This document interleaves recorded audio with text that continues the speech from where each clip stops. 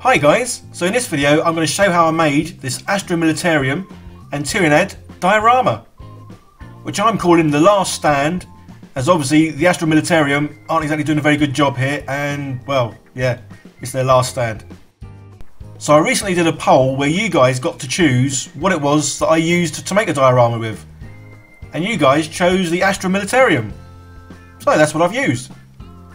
I've had the Tyranids for about 5 months now, so I was going to use them in some sort of diorama, and this one seemed the perfect one to do them in. And I certainly had a lot of fun making this build. So as mentioned, I've had this box of Tyranids for quite some time, and as you can see I've kind of nicked some of the sprues, because I cut bits off to use for other builds, but the actual figures obviously I haven't cut up. And then I recently bought obviously the Astra Militarum, as this is what you guys chose. So for the base I'm going to use a sheet of plywood just because it's nice and strong. And I've also got some more of that packing stuff that came with the 3D printer, so I'm going to be using that again. So I'm going to use one of the little figures just so I can get the sort of scale of this building correct. And you guys also voted whether I should do the diorama in a trench or as a book nook. And book nook kind of just about won, but a lot of people said they'd rather see the trench. So I'm kind of doing a bit of both. So I'm doing a trench, but this thing also fits in as a book nook as well. 2 for the price of 1. So there's a case of basically cutting up some of this this sort of packing styrofoamy stuff, just to sort of build up the sides of the walls. And then my little guy can just go in the middle of it. And then it's just a case of gluing it all down with a bit of super glue. I did have a go at using my hot glue gun, but obviously the hot glue gun kind of like melts stuff because it's hot. And then using the good old grout, which I seem to have used in quite a few of my recent builds. Just because it's such a great stuff to use, I'm going to sort of plaster this onto the top. This will give me a nice sort of rough texture to go with. Obviously my expensive tool isn't quite out for the job, although now I've got 2 tools for the price of 1. So I'm basically going to put this all over the build, as obviously as well as giving a nice sort of texture to everything, it also seals it all, so I'll be able to paint it later without the polystyrene stuff melting. There we go, that's all pretty much covered now. So now I can get onto the inside of this trench, and obviously I'm going to do some like wooden slats. And to do this I'm just using these coffee stirrers. I think I bought about a pack of 1,000 of these for about £7, which is pretty cool. So all the materials I use, guys, I pretty much buy from Amazon, apart from the grout, which I simply get from Wilko's as it's dirt cheap there. I'm an affiliate with Amazon, so if you do click on my link down below, guys, anything you buy I then get a few pence from. It doesn't cost you any more, but it helps this channel out. So I printed off some sandbags with my 3D printer, just as I feel any kind of trench like this would have some sort of sandbags in it. Plus any excuse to use the 3D printer, as I absolutely love it. So I'm also going to make a little explosion on this diorama, and I've done that a few times in the past, and I've used these little tea lights, and these ones are the flickering ones, which just help with the look of the explosion. So to make the explosion in the ground, I'm just going to use these bits of wires poking out, as I want to cover these with some grout, just to make it look like there's some sort of rubble and ground and debris basically being thrown up in the air. And these wires just give the grout some support just to hang on to, otherwise obviously the grout will just keep falling down basically. And then yeah, good old grout again, multitude of uses, and it's just a case of keep putting bits on. And the good thing with this is, the messier it is, obviously the better it looks. And there we go, pretty pleased with that. So while I leave that to fully dry, I can get my little figures out. Obviously these ones are pretty simple, there's not a lot of assembly required here. Basically they just come in 2 parts, you have the body and then the couple of arms holding the gun. Nice and simples. So we'll get them all glued together.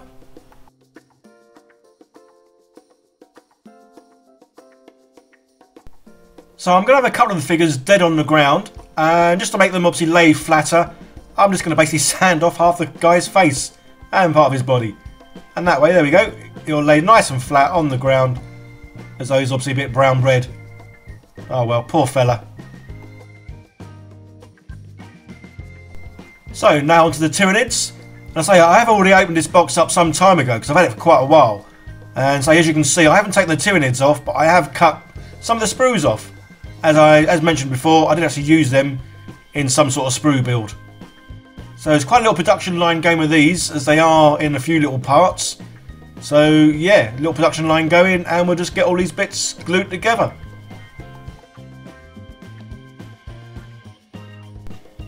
So the grout on the base is all dried now.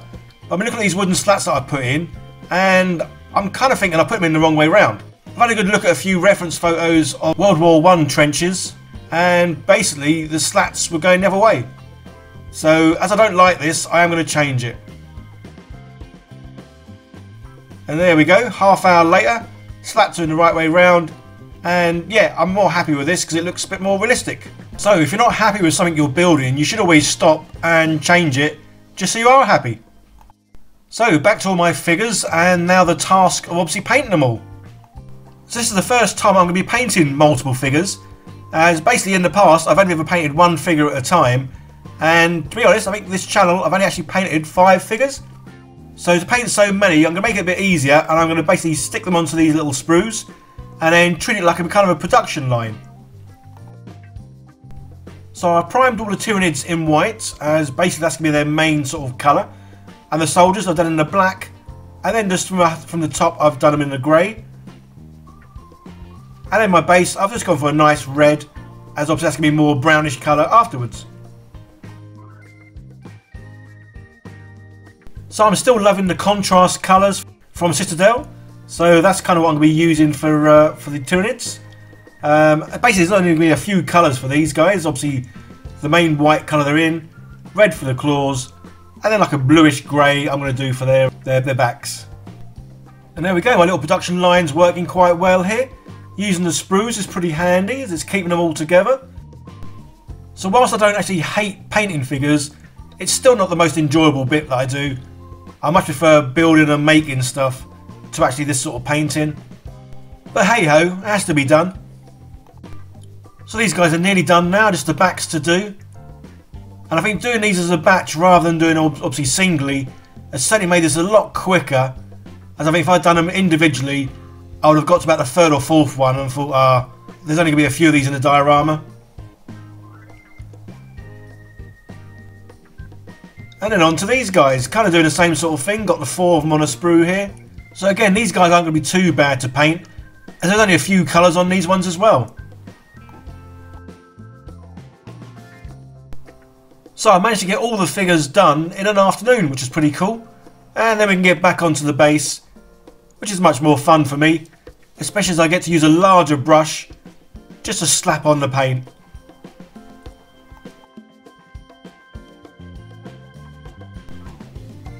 So I really am pleased that I took the extra time to change these slats around in this trench, as I really wasn't happy with the ones before, and I really do like how they look now. So again, it's just basically getting all the base colours on this build, which again, there's not a lot of different colours to be used. And then I can go over the whole thing with some washes.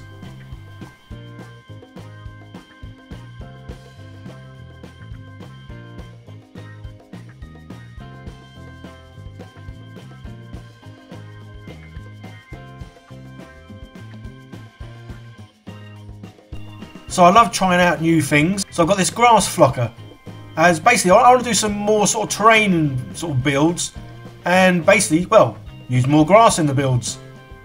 So I've seen other people use these, and they look pretty simple really. All you need to do is get down on sort of like a layer of the old PVA glue, get that everywhere where you want obviously the grass to be.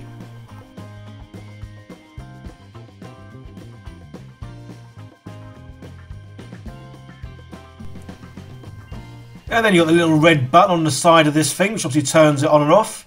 And it's just a case of making sure one end's connected to the item that you're, well, putting the grass on. And then just shake the thing and push the red button. So I'm really pleased with how simple this is and how, well, how effective it looks.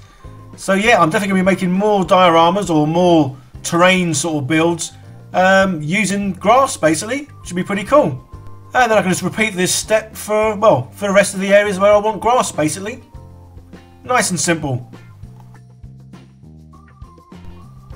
So now I'm going to make some barbed wire, and I'm going to simply do this by getting obviously some nice thin wire, and I'm going to twist it round on itself.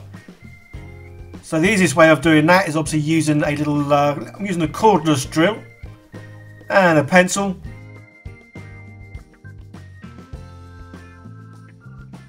And then we just slowly turn the drill on and we twist and twist and twist. And there we go, that looks pretty cool. Obviously we'll add the barb bits in a minute.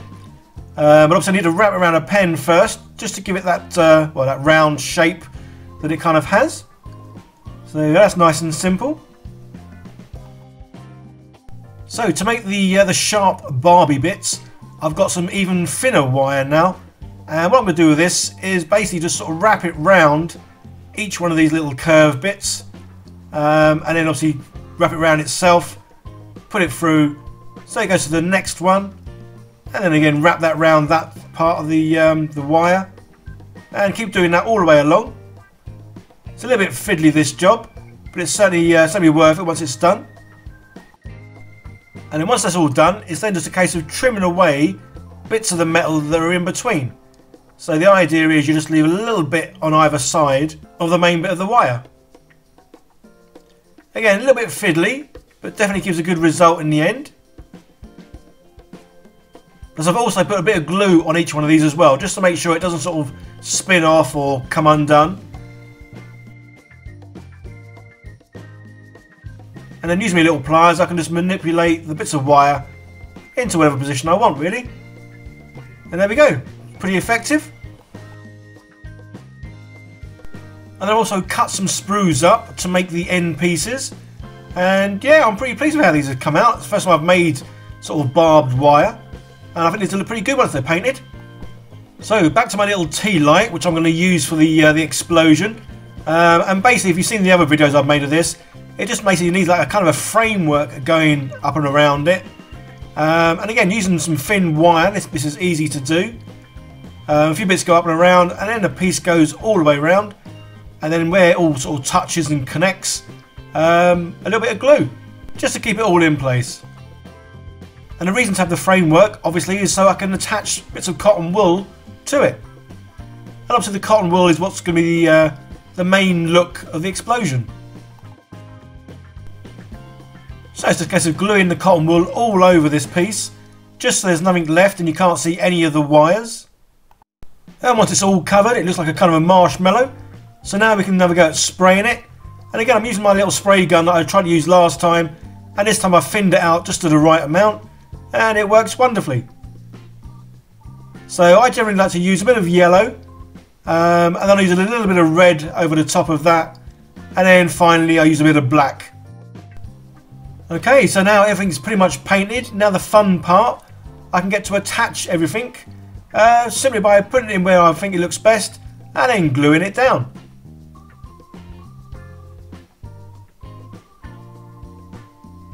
So using the super glue to stick things down basically means most things should just pop off, but if they don't, they're easy enough just to cut off.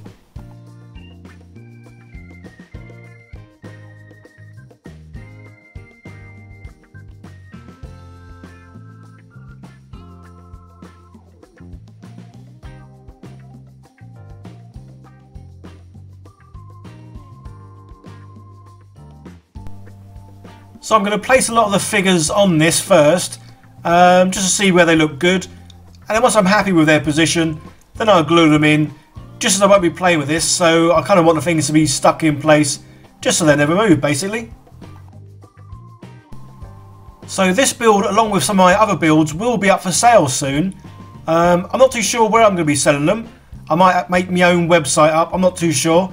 But yeah, keep a lookout for that, guys, if you are interested in buying any of the things that I build. Yeah, I will be selling them soon.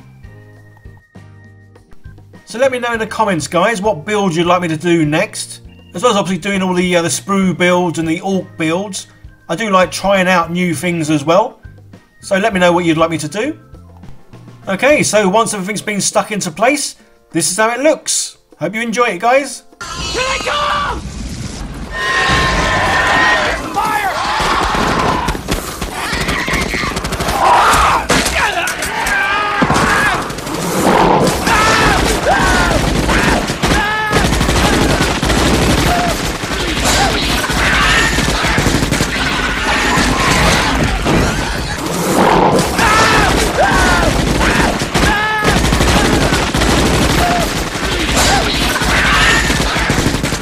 enjoyed the build, guys, don't forget to give it a thumbs up and share where possible, as that really does help the channel out so much. If you are new here, don't forget to hit that subscribe button, turn on the notification bell, as I do produce videos every week. A big thanks as always to all my patrons who help support this channel. You can become a patron for as little as 25p a week, as this will help me do this full time. There are a couple more videos on the screen, guys, give those a click and see more of what I do. Okay guys, that's it. Bye for now.